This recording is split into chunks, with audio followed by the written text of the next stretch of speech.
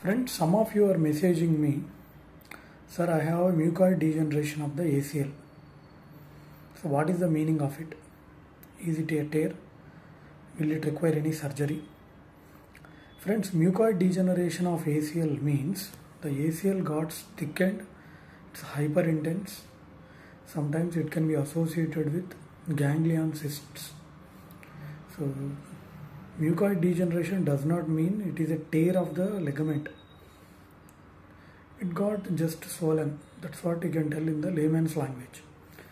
See, if the conservative treatment fails, if the patient does not have any relief with tablets and is having difficulty in doing daily routine activities, rarely these patients,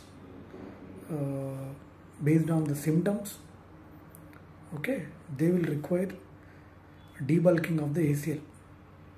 So if you have any doubts, you can ask in the comment section below. Thank you.